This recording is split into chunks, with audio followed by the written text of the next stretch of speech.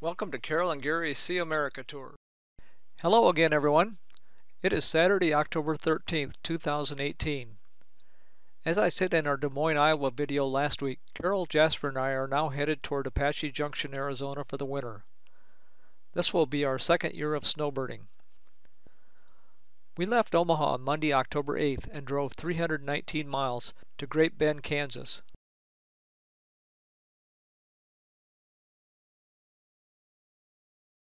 On Tuesday, October 9th, we drove 301 miles from Great Bend, Kansas to Dalhart, Texas.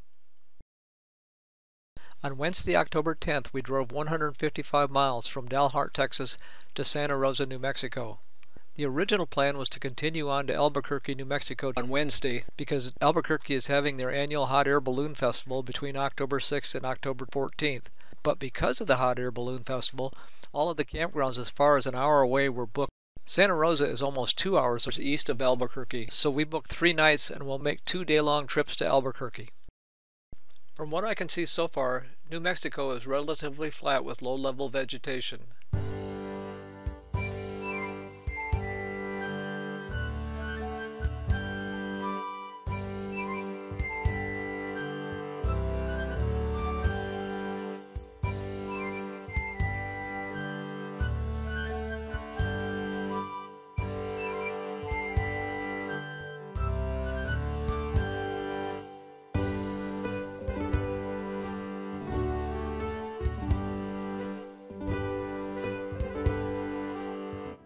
Numerous varieties of small cactus are visible from our campground.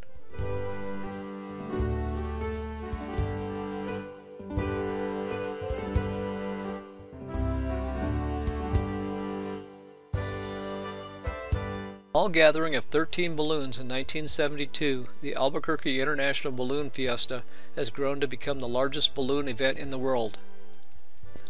Held each year during the first week in October, the Balloon Fiesta now attracts over 700 balloons from around the world.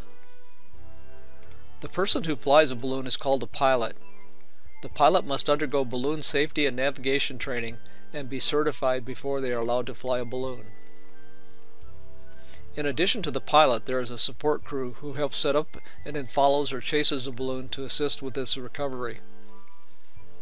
Carol wasn't feeling well when we woke up on Thursday, October 11th, but didn't want to miss the Balloon Fiesta, so she decided that I should go alone and she would rest, hoping to feel better on Friday. When I arrived at approximately 11:30 Thursday morning, all of the balloons except this one giving tethered rides were gone. The balloons were all launched at 7 a.m. and wouldn't return until that evening. But the size of the exhibit area was huge. Imagine 54 football fields all put together.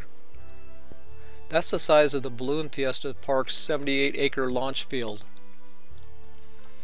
Carol and I had watched the morning balloon launch on the news before I left Santa Rosa, so I wasn't surprised that the launch area was quiet when I arrived. But Carol wanted to see the afterglow show at sundown, so the plan was that I'd stay late enough to video it for her. For the afterglow show, several balloons would set up and then simultaneously light their burners, providing bright lights against the dark sky in the background. For obvious safety reasons, the balloons weren't going to be taking off during the afterglow show. Since it had to get dark before they could have the afterglow show, I decided to check out the chainsaw carving exhibit being held on the end of the balloon launch field.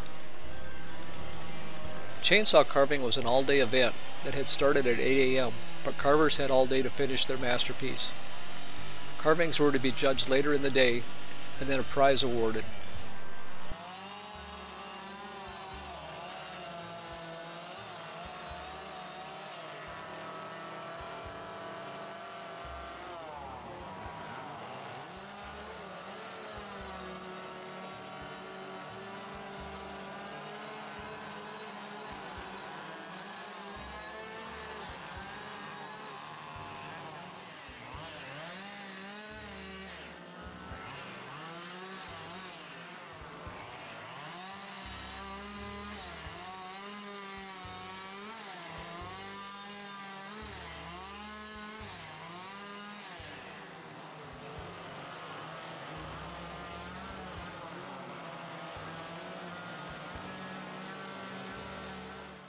Each of these items was made by one of the 6 carvers, and each item, including the item currently being made, was for sale.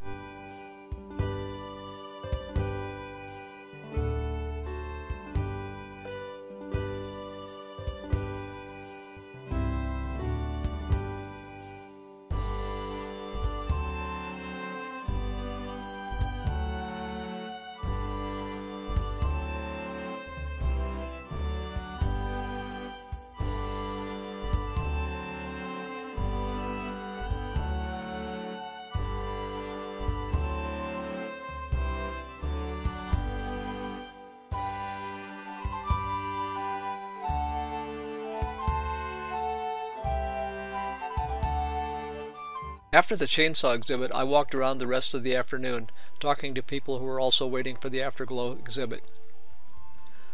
One couple that I talked to told me that they had arrived at 5 a.m. that morning to get parking and have the place to sit at one of the picnic tables provided for the event. But unfortunately, the Afterglow exhibit was canceled at approximately 7 p.m. that evening due to high winds. So I left and drove the hour and a half back to Santa Rosa. When I arrived, Carol said that she was feeling better and hoped that she would be able to go to the Special Shapes exhibit Friday morning. The Special Shapes exhibit is made up of balloons with anything other than the standard balloon shape, like this one. We had watched Thursday morning's Special Shapes launch on the news before I left Santa Rosa. When I told Carol what the people said about needing to get an early start to avoid traffic, find parking, and have a seat, we calculated that we would need to leave Santa Rosa at 3 a.m. We woke up in Santa Rosa at 2:30 Friday morning, 30 minutes before the alarm was scheduled to go off. Carol threw some bottled water and a heavy sweatshirt for each of us into a carrying bag while I took Jasper out to do his business. Then we took off for Albuquerque. We arrived at the balloon launch grounds at approximately 5 a.m. Carol was amazed at how many people were already there. We found a vacant picnic table on the edge of the launch field and waited for it to get light. We could see vehicles arriving with trailers. At first light, we could see that 5 balloons were set up some distance away. Then we could see and hear the pilots activate the balloons' burners.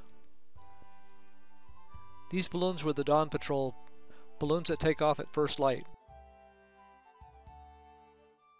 Shortly after the Dawn Patrol balloons were off the ground, we began seeing other balloons appearing nearby. Balloons are laid out flat on the ground, then a large portable fan like this one is used to blow air into the balloon.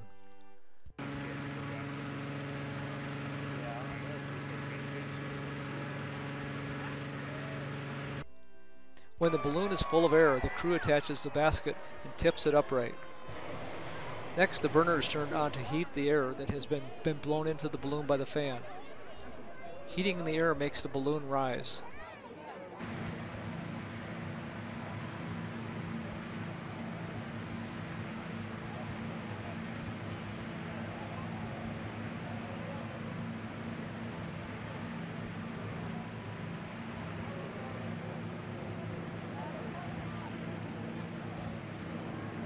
As it got lighter, a few more balloons took off.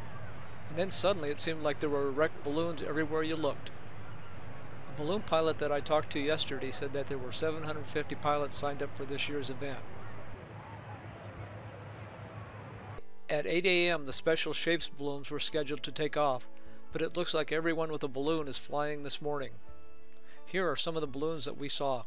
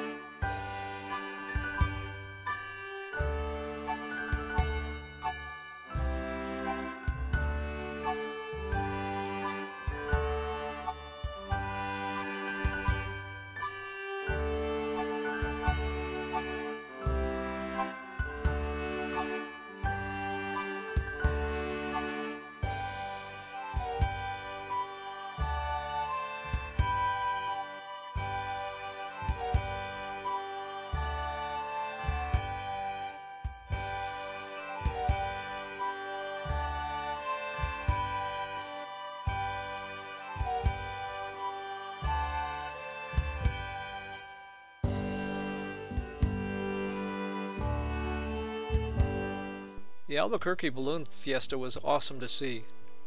And if you don't mind getting up early and you don't mind huge crowds, the annual Albuquerque Balloon Fiesta should be on everyone's bucket list. But make your reservations a year in advance or you will find, like we did, that everything is booked. Since we traveled for 3 days this week to get here, I'm going to close out this video now. Carol and I are headed for Roswell, New Mexico tomorrow to look for aliens, and then we will be going to Carlsbad Caverns. If you are watching this video but have not yet subscribed, please do so to be notified of future videos, and feel free to share with your friends. Thanks for watching.